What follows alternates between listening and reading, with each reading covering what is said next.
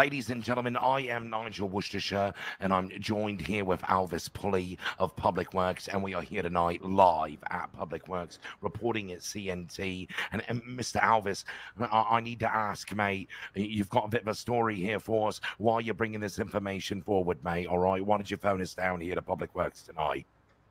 Oh, I phoned you down here today. As I'm not actually sure how aware the public is of this, but our leader, Bevins Garvey, is missing. Dun, dun, dun. Goodness gracious, mate. In Mr. Bevins Garvey, do you have any information on what happened to Mr. Garvey that you want to bring forward to the people at home? He was allegedly kidnapped by Mr. Hans, or whatever his goddamn name is. Hans McGee X. Mr. Hans XF, also known as Mr. Fritz. All right, allegedly. Okay. Yes, there's a lot of evidence pointing to that being real, true. Absolutely. So you're bringing this information here forward to the public in hopes for Mr. Garvey's safe return from Mr. Fritz here, correct?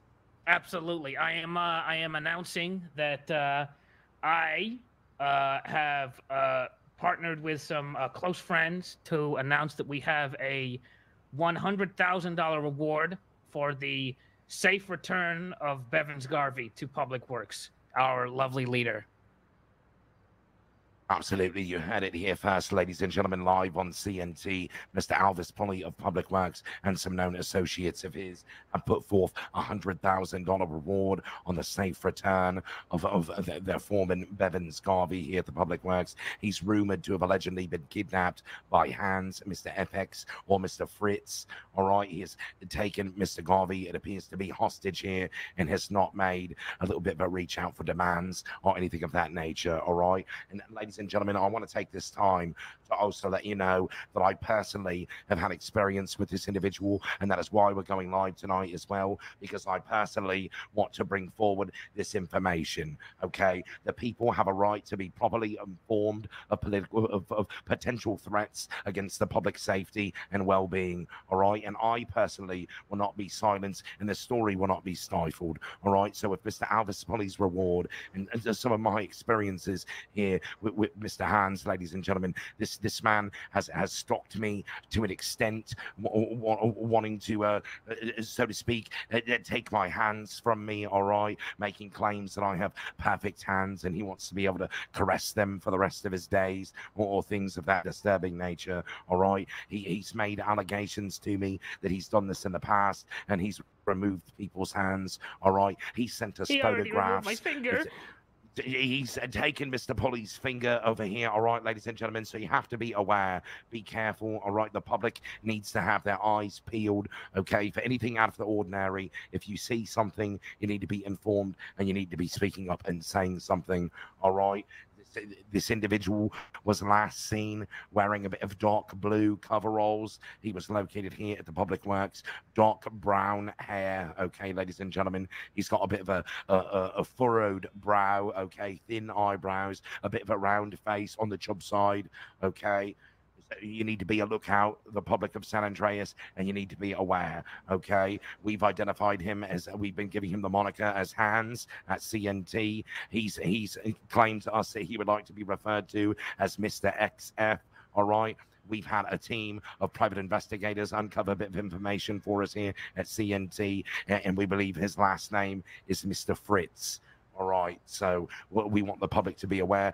Mr. Pulley, we do appreciate you calling us down here to Public Works tonight in wanting this information to come forward and wanting your story to be told, mate. All right, I wanted to come down here, make sure I gave you that platform because I'm sharing the experiences with you. All right, I'm being a bit of tormented by this individual as well. Okay, absolutely. Bring our boy home. Sure, we will try our best, Mr. Pulley. Thank you. And now, ladies and gentlemen, we're going to segue over, and I'm going to be joined tonight over here. If I can transition, thank you again, Mr. Pulley. If I can transition over here, we're going to be joined by an individual tonight that has been on the front line of this situation as well, but would like to remain anonymous this evening. All right. So Mr. Black, we're going to refer to you as for the rest of this interview. Mr. Black, and why, mate, did you want to come down here this evening and bring your story forward of your interactions with Mr. XF? And ladies and gentlemen at home, Mr. Black here is going to communicate by written communications, and I will read his responses to you on the air.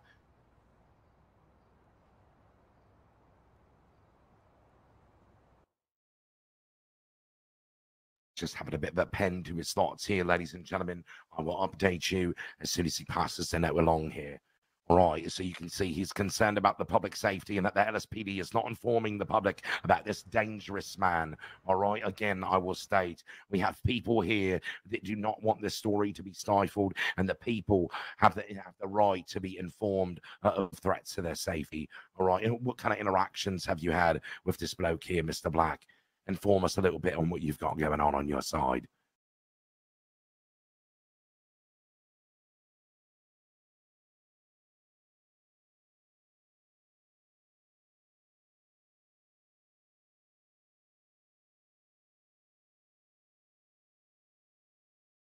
So Mr. Black has been investigating this bloke for several weeks. He has contacted him several times directly, all right? And has he made any threats against your safety, all right, or general threats against the public and people he's stalking and things he might do to the people of San Andreas?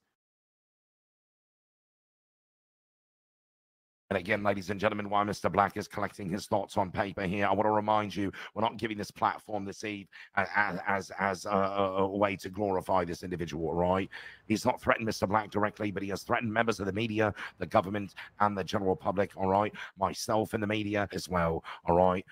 He has killed and maimed several individuals from the general public, Mr. Black is stating here, Public Works and others, all right? He severed 2 fingers of 2 separate members of Public Works here, okay? And he's also been stalking the individuals here as well. And as you've heard earlier this evening, he's taken foreman of Public Works, Bevins Garvey, hostage, and Alvis Pulley and his direct associates have offered a $100,000 bounty on the safe return of Mr. Garvey. We're hoping by getting this information out, we'll have the public's head on a bit of a swivel, all right, and we'll have more information coming in.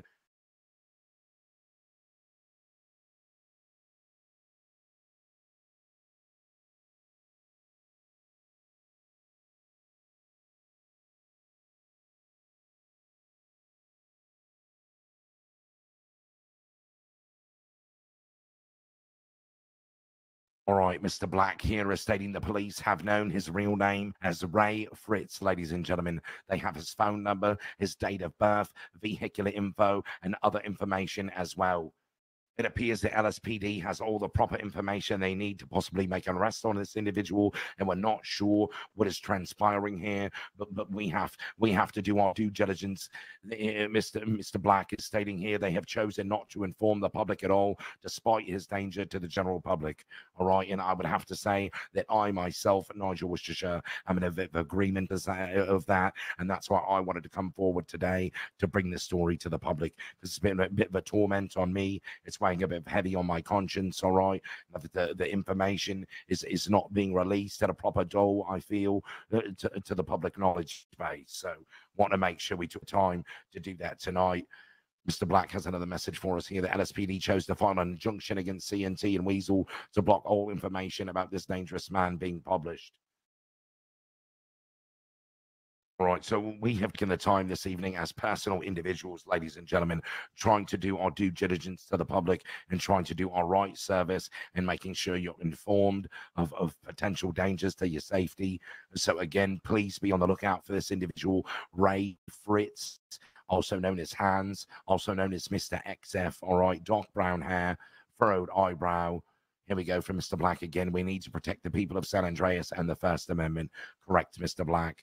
So be on the lookout again. Dark blue coveralls was last seen wearing, dark brown curled hair. All right, thin furrowed eyebrows and a bit of a chubby face. Mr. Black's writing us another note here. This man also goes by the alias of Mr. Smith and calls people anonymously often. He may make contact to you, asking you to be a bit of a hand model, or if he could take a bit of a sculpture of your hands. All right. Please do not respond to these calls alone. Bring a friend, possibly phone private security, all right, or the LSPD themselves. Try to get yourself a bit of a protection, all right? If you do see this individual or have anything interesting to add to the possible return of Mr. Garvey or capture of Mr. Fritz, also known as Hans, or Mr. XF, please contact CNT directly or the LSPD. Ladies and gentlemen, again, I have been Nigel Worcestershire, all right? Thank you for your time as well, Mr. Black. I've been joined this evening by Mr. Black and Mr. Alvis Pulley. We've been reporting live from Public Works this evening. And again, there's a $100,000 reward on the safe return of Mr. Bevins Garvey of Public Works. Back to you at CNT. Thank you.